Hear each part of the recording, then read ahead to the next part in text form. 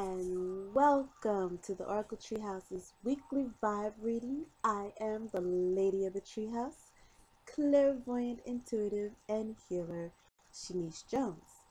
This is the weekly vibe reading for May 13th through May 19th.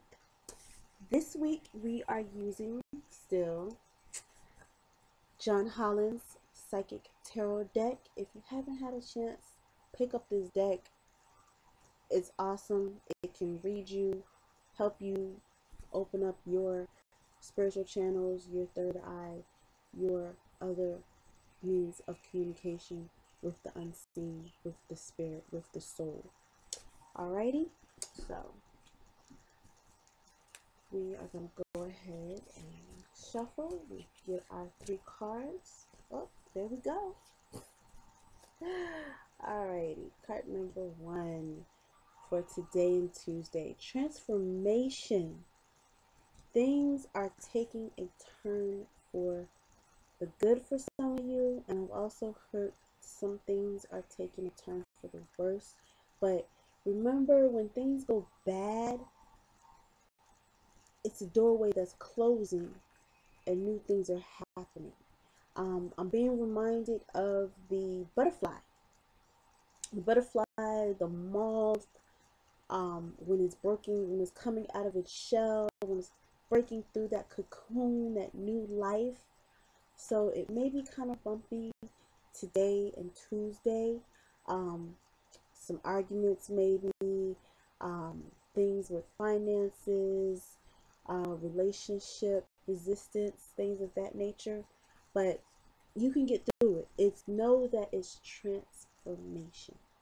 It's setting the stage for new beginnings, as they say. Alrighty, that is today and Tuesday. Let's see what Wednesday and Thursday is. See? Balance. Balance is Wednesdays and Thursdays card. Balance gives us know-how, is what I'm hearing.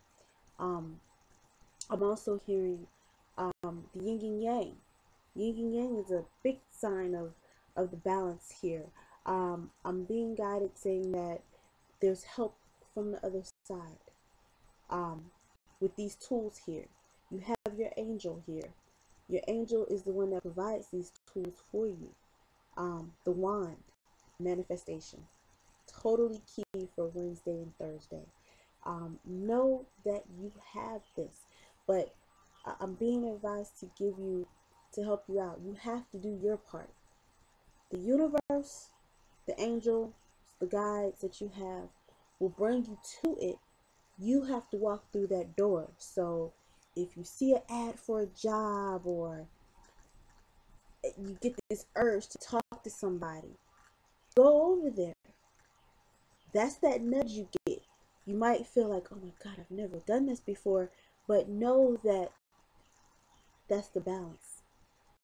So Wednesday and Thursday, balance, take action, work, do the dance with the universe, with spirit, with the divine. All right, and we're going to go ahead from Friday, the weekend. That's interesting because I said new beginnings earlier, and I was thinking, interesting week, huh? Very interesting week. Well, hold on. Yeah, there we go. Very interesting week.